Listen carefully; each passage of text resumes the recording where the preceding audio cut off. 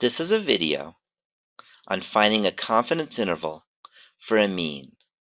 The question states, a survey was given to estimate the mean age when people experience their first passionate kiss.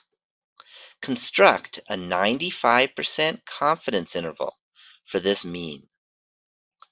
So here's the data, and what I need to do is put the data into the calculator to find this confidence interval. So here's our calculator. To get to the data, I hit Stat and then Enter to edit it. And I go up to my list 1, I clear it so that I could enter the data. So now I enter the data, 12, enter, 15, enter, and then I keep entering data until I'm finished. And then finally 13, enter, and 11, enter. And I'm done entering the data. So now I hit Stat again, and I go to Tests,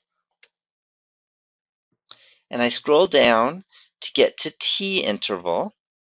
That's because I don't know the standard deviation for the population. T-interval is number 8, and I hit Enter. We don't want stats, we want data this time. So I go to Data, hit Enter, and notice that it says List L1. That's what I want because I put my numbers into List L1. Frequency 1 is fine. The sea level, on the other hand, I want a 95% confidence interval. So the sea level is 0.95.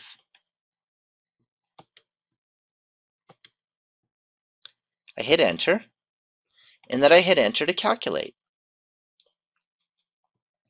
And there's my confidence interval, 12.395 to 14.23.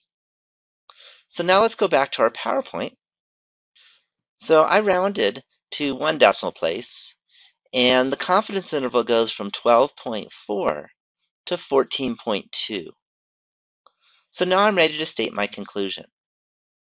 I can conclude that we are 95% confident that the average age that people experience their first passionate kiss is somewhere between 12.4 and 14.2 years old. And I'm done with the problem.